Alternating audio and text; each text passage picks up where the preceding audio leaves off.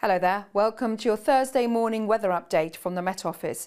It's rain or showers today. In between we'll see some drier interludes and even some brighter weather. The air's turning colder from the west. In fact, that's how we see Friday. Low pressure still in charge, and it's this low here which will deliver cloud, rain and also some hill snow as we head through the day. You can see these blues streaming down from the north.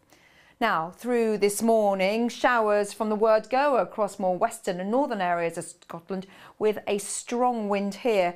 Inland and towards the east, some brighter weather, the cloud just drifting across the sky, northern England as well. Showers filing in across Northern Ireland, but towards Belfast and Newry you should see some dry weather and some hazy sunshine across the western side of Wales. West Country seeing the last of that rain. It extends towards the Severn Estuary, up towards Fenland and southeastwards. So here it's a wet start. Southern parts of Lincolnshire also seeing some spits and spots of rain. Heavier pulses are associated with it and a bit of a breeze coming through here as it slides down towards the southeast through this morning.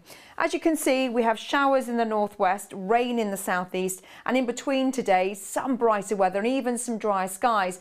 But showers never too far away, and you can see them tracking across Scotland as we head through this morning, pushing down towards the central belt, and they'll merge to form a longer spell of rain as we see gales pick up along the coastline towards the northwest. A lot of showers for Northern Ireland through the afternoon, a few coming through for Wales as well as the West Country, and yet this rain continues across the East Midlands, East Anglia, home counties, the southeast. Brighter skies extend towards eastern counties of England though, eastern Scotland not doing too badly at all. So a mix of showers, rain and some brighter skies as temperatures hold around 10 or 11 towards the southeast. But it's going to feel cold in that wind towards the north as well as the west. Temperatures here around 7 or 8 degrees Celsius.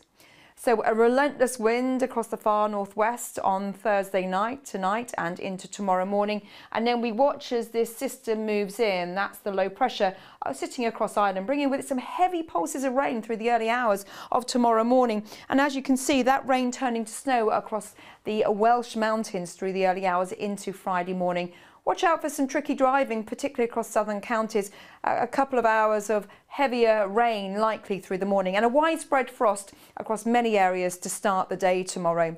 So a bright morning across central and eastern areas, northern counties of England, Northern Ireland, that rain across more western areas of Scotland, and this area pivots and moves northwards. Again, it's rain and snow over the high ground, but even across more lower levels for a time in any heavier pulses we could see some winteriness as it arrives across the southern uplands into Friday evening. Further showers will follow and again they're likely to be heavy.